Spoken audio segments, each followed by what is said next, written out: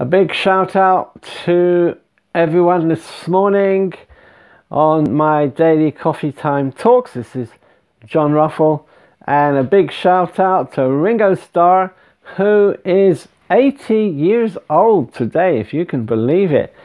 And there was a time when I was doing evangelism in Liverpool, the home city of the Beatles, of course, and I lived at one point just literally a stone's throw away from where Ringo Star, or Richard Starkey as his real name is, was born and raised.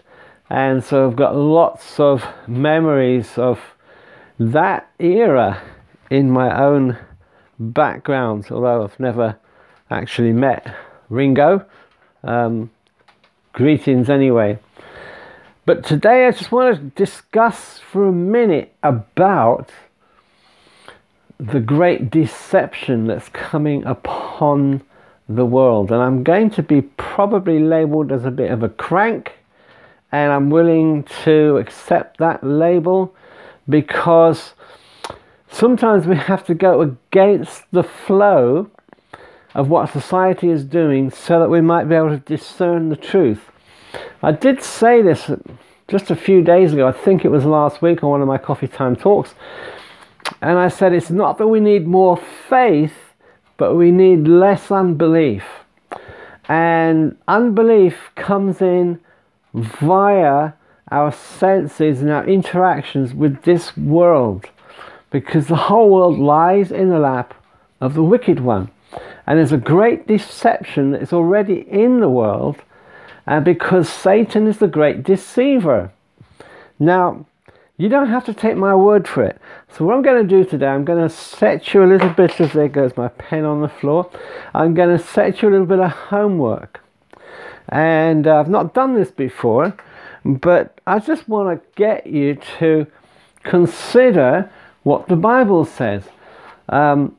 I've got a friend of mine, we were doing some stuff yesterday together, and he happened to remark that he asked a relative of his who's been a lifelong Catholic, he asked her, do you believe that Jesus is coming back again?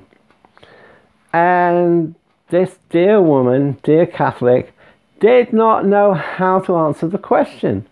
And yet, for all of our lives, we've been reciting the creed, and each of the creeds talk about Jesus coming again. He will come again in glory to judge the living and the dead. Why are we reciting something we don't even believe?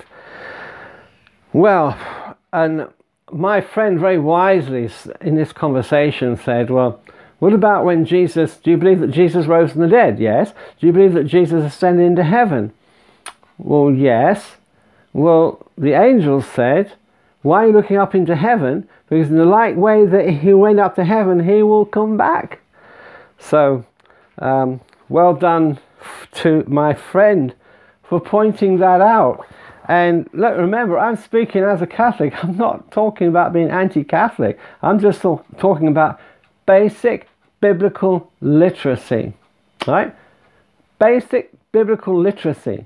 We need to be literate in the Bible. So this is your homework. Oh gosh, I wish I was back teaching again. Here I am. I'm just going to give you some scripture references. They'll be down below as well. Oh, by the way, if you didn't see it yesterday, you'll have met my wife and my boy, because yesterday we did a very special meeting. We had all three of us for our coffee time talk. Here's the scriptures.